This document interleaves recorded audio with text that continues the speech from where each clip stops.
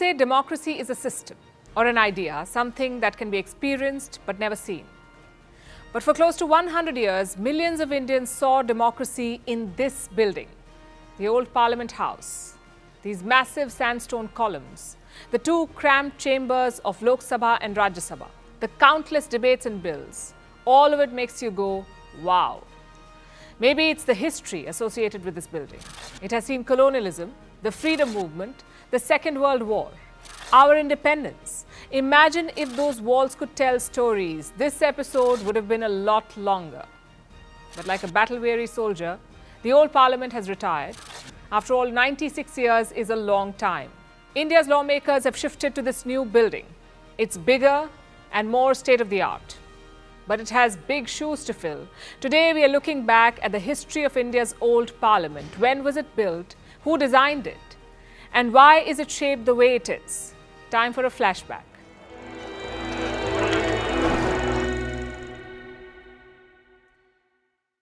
Our story begins in 1911. Britain's King George V was in Delhi. He was to be crowned the Emperor of India. And this wasn't a new tradition. There had been two imperial darbars before this, in 1877 and 1903. But this one was different, because in 1911, the king came to attend. After the ceremony ended, it was time for him to speak, and he surprised everyone. King George announced that India's capital was being shifted. It was in Calcutta until then, what is called Kolkata now. It would now be in Delhi. Now, this posed a challenge. Delhi had been largely ignored by the British after the 1857 revolt. How would this neglected city become a capital? Clearly, it needed a facelift. Two architects were roped in for this job, Edwin Lutyens and Herbert Baker. Both were British architects. They were also longtime friends and colleagues. Their brief was quite straightforward: design the new imperial capital. In 1912, that meant two things. One was the government house, what we know as the Rashtrapati Bhavan now. It is the residence of India's president. The second was the government secretariats, the north and south blocks. Only these two constructions were part of the original plan. The parliament came later. In 1919, the Government of India Act was passed. The idea was to put more Indians in the government machinery. So a big parliament was needed. Baker and Lutyens got cracking again. They had different ideas about the building. Baker wanted a triangular design. Lutyens wanted a circular one. And no spoilers here. It is clear that Lutyens won that battle. He also argued about the location. Baker wanted it away from Raisina Hill. Lutyens wanted the current location. Again, Lutyens won. These arguments tested their friendship. Things nearly broke down between both the men. But in the end, the plan was set. The parliament would be circular with pillars all around, 144 of them. What inspired this design?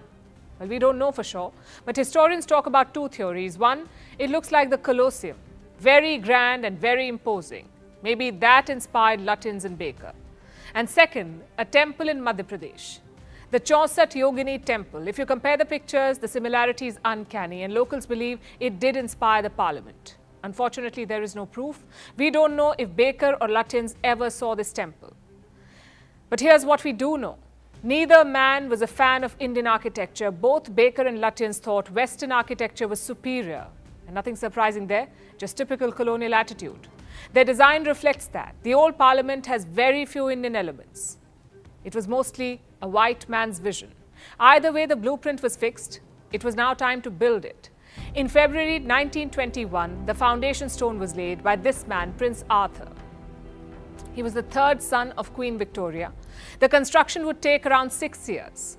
More than 2,500 stone cutters were employed. They had just one job: cut and shape the stones. The pillars were the most unique part of it. They were made from sandstone. Each one is 27 feet high. We also know how much it cost.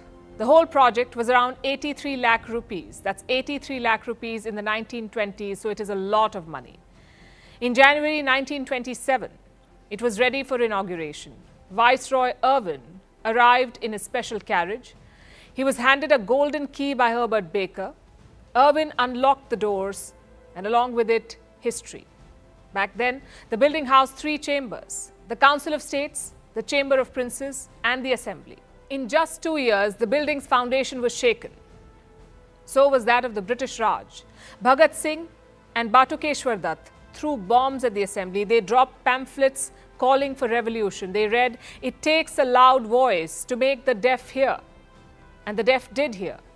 But around 17 years later, until 1947, the Parliament building was the Imperial Legislative Council. So when did it become the Parliament of India? A few years later, in August 1947, the transfer of power took place. The British handed over control to India's first Prime Minister, Jawaharlal Nehru. This happened in the old Parliament building, inside the Central Hall. This hall would also host India's Constituent Assembly. You know the things from your history books? All of them happened here. Nehru's speech about India's tryst with destiny, the famous Constituent Assembly debates, the adoption of India's constitution, the Central Hall witnessed all of it. At one point, the Supreme Court sat in the old Parliament. We mentioned the Chamber of Princes. This chamber was used by the Supreme Court between 1950 and 1958. Imagine the power of one building, two houses of Parliament and the Supreme Court. In 1952, India's first general election was held. We needed space for hundreds of MPs. The old State Council became the Rajya Sabha. The old Central Legislative Assembly became the Lok Sabha. And the Chamber of Princes? It became a library of sorts, a reading room for Indian lawmakers. But pretty soon we had to expand. India's democracy was outgrowing its parliament, so the chambers were extended. Seating area was increased, and 2 extra floors were added in 1956. But even then it was difficult. Some MPs had to sit behind pillars to join the proceedings. In simple words, it was congested. Despite that, work continued. There were debates, bills and walkouts. If you think about it, the story of India is the story of that building. War, separatism, emergency, nuclear bombs, statehood, everything happened in those chambers. Some good, some bad, but all of it important. One thing worth pointing out is the 2001 attack. Pakistan-backed terrorists breached the parliament premises. They had cars with fake Home Ministry stickers. All the MPs escaped unhurt, but 9 others lost their lives.